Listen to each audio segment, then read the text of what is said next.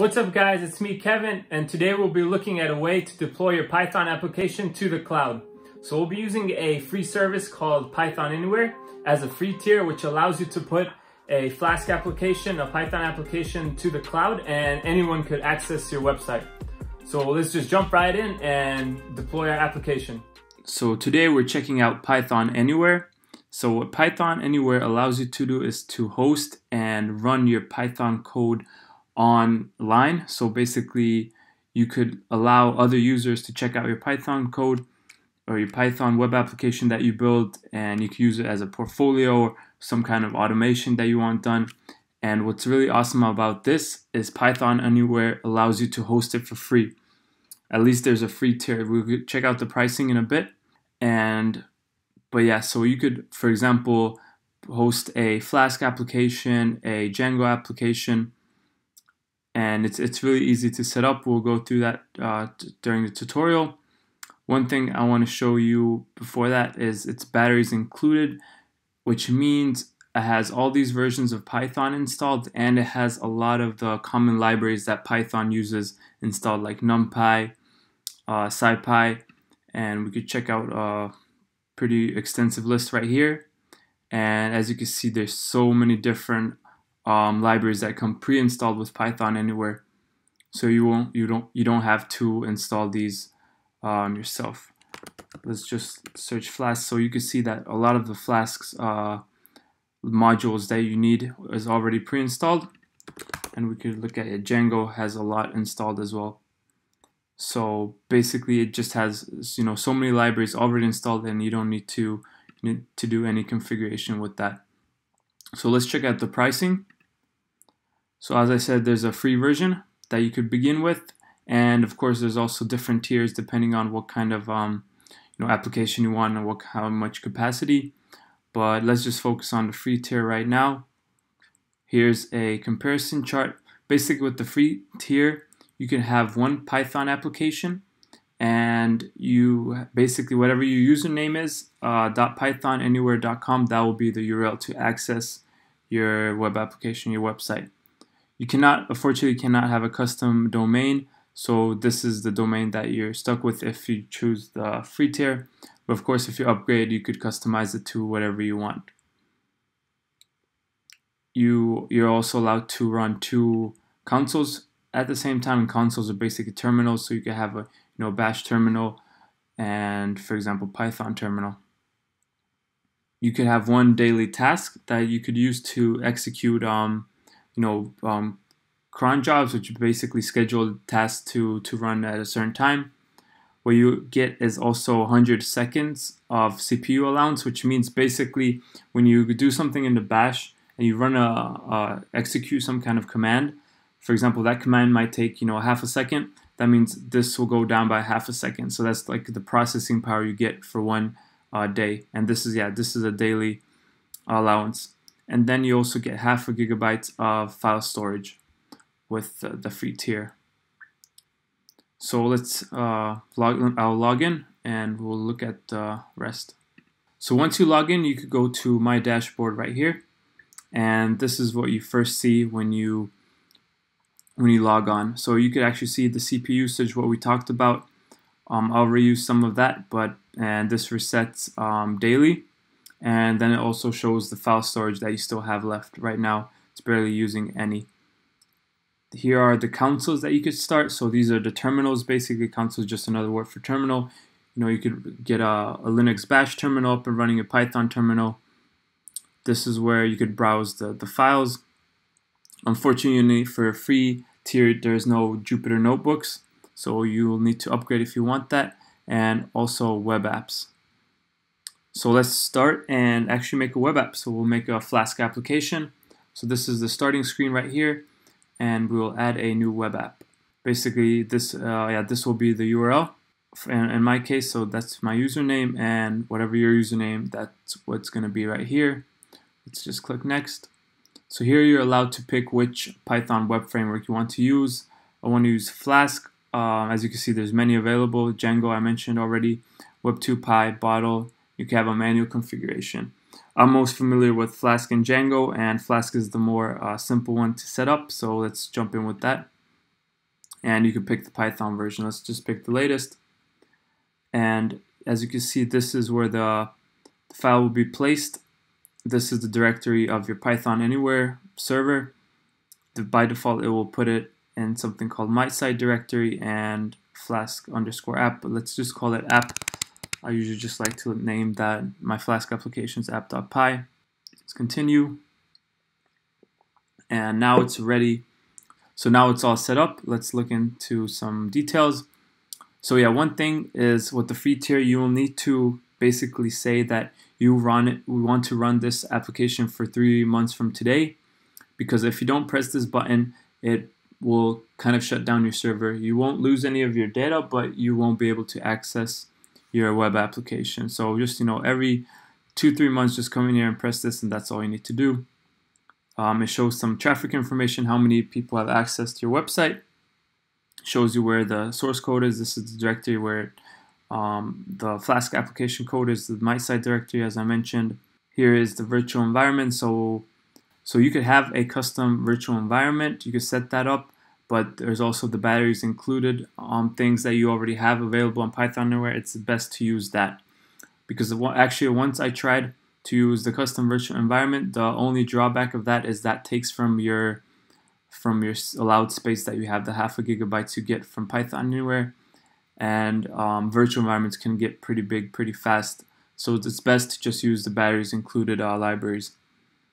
Here are the logs that you could check out if something's wrong, if if your website is down for some reason, or there's some kind of error, then you just go here and check it out, and then you're able to fix your code. Static files. So this is where you could serve static front-end files. So let's say you have a Flask application, you could use that as the backend, and you could communicate with the front end with REST APIs, and you could set up that front end right here. You just upload the static files, and you could have a React or Angular or Vue.js front end, and you just use that and build the production code for your JavaScript files, and then you upload that right here, and then you basically have a full stack web application.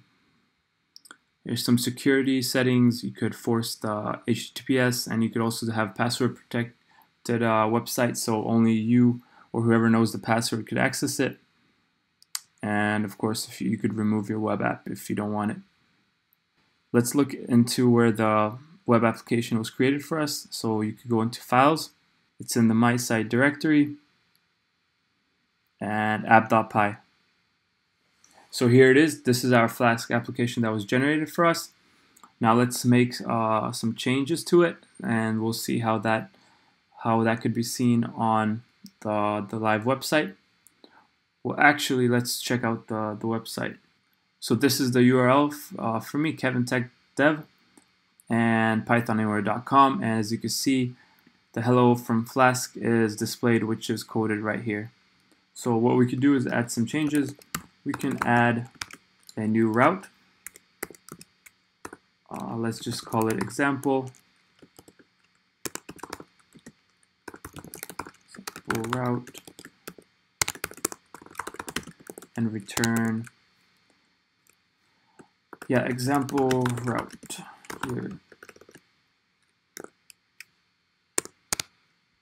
You can save that, and once that's saved, let's go to a website, and we could say example route. So it says not found, and the reason is because you need to reload the web application. So if you go back here to the dashboard and to the web configuration, we could click here and reload, and we'll see. And once it's reloaded, then it loads up the code and puts it live on the live server. So let's run it now. Okay, so something went wrong. So go right here, and there's some debugging tips, and basically it says to check the error messages, and that's the best place to go if you have some kind of error. So let's go to the error logs. These are the older logs up here. You could check the timestamp. So these are the latest right here. And it says error running application, line 12. Oh, it's missing a quotation. So let's go back to the code and fix that. Let's go back here. Let's go to Files, jump right into my site and app.py, and it actually shows it right here. So syntax error. So we fixed that, we put a quotation, and now let's save it. Now the syntax error little icon goes away, and once we go, let's refresh the web application on the web tabs, reload, and once that's reloaded, we can go back away from the logs and run this again. And as you can see, the example route that we created works, and it shows the code, it shows that string that we coded right here, and it works. So that's a simple tutorial on how to configure a Flask application in PythonAnywhere. Let's look at a couple more things in the dashboard. So as I mentioned earlier in the video, there's some things that are called tasks. So these are scheduled tasks that you could run at a certain time during the day. So basically, you just have to create a script and point to that script right here into that's a script somewhere in the files directory, and you just create that, and it will schedule whenever the time that you specify right here. On the free tier, you could have one scheduled task running, and you could also have a database. So we could check that out here. So you could have a MySQL database in the free tier. You'll have to create a password for that and initialize the database. The Postgres is not available in the free tier, so you have to go and upgrade for that. I'll show this in a later tutorial how to set this up, and we could check out the console as well. So let's start up a bash console. So this is really awesome because it basically emulates a console or a terminal in the browser. So let's run some Linux commands. We could see ls, so we could see the content of this directory. You actually print the working directory, so this is the home directory under user. And we could go into the my site directory right here, and we see the PyCache files and also the app.py file. Print that out on screen. As you can see, this is what we edited in the file editor. We could actually edit in the terminal. We could use Nano, which is a built-in editor in the terminal. Let's edit this. So what we could do is make a simple change to the return value of this route. So I made some changes in the terminal.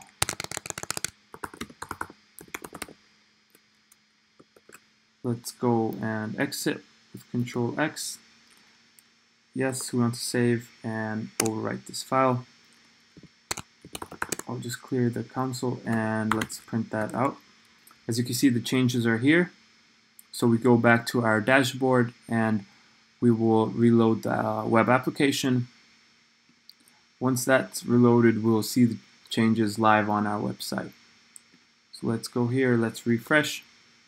And as you can see, the changes are here that we made from the terminal.